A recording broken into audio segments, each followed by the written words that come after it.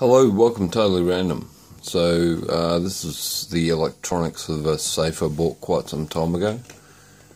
I got a fairly heavily discounted rate on it due to the fact that the business was moving. Anyway, I'll get on with it. So, it's I got too much glare. Okay, see this stock graph line over here.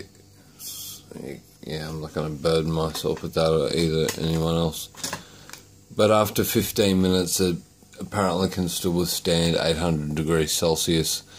And after an hour, temperature in furnace, as it states, it could be up to surviving at 1,000 degrees. I'm yet to burn it.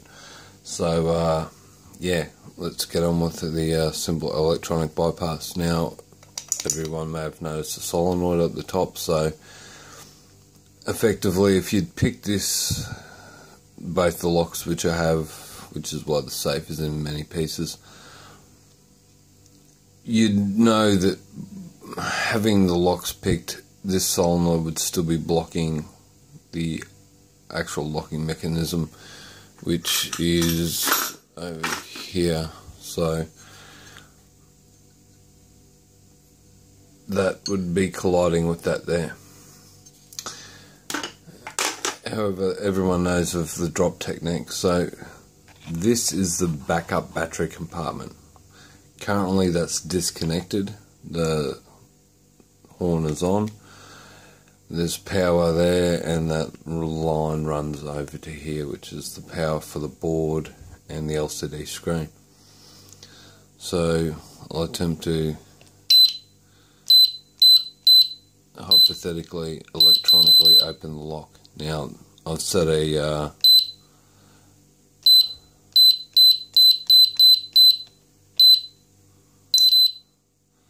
code. Now the problem with this lock is it has a default code of 1234. So let's say the battery has died in this, or alternatively using the 10mm hole which is used for bolting the safe down, you can get a flexi tool in there with a bit of an end on it that will collide with that, because that's technically where it is inside the safe, and this portion goes, it's too hard to get in frame. However, the battery pack there is located there. So it wouldn't be too hard to flick that open and pick the batteries out if you had some kind of specialty tool. Irrespective of that was the case, as long as you can get to this red button and the panel on the front where the power supply goes in, we can effectively, if you were to be holding that button down, plug the secondary power supply in,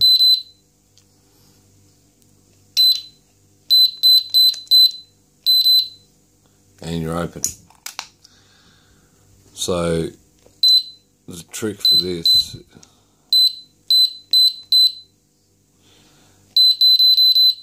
is giving a new code, and that's all too easy to do, especially when there's a hole in the bottom of the safe. Now it's supposed to be a floor mounted safe, however, say it's use this Rubik's Cube as an example. If this is the front of the safe where the electronics are mounted, that's where the hole is. It's 10mm, and there's plenty of tools that'll fit in there that could get at our little red button.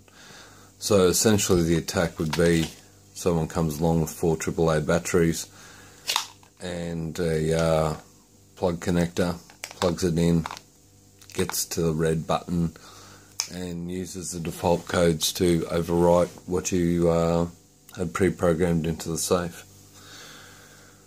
So yeah, beware of also the solenoid's another variable, which is a defeat mechanism in itself. However, it will keep the safe locked, kind of, unless you drop it hard enough, which has been proven by several people.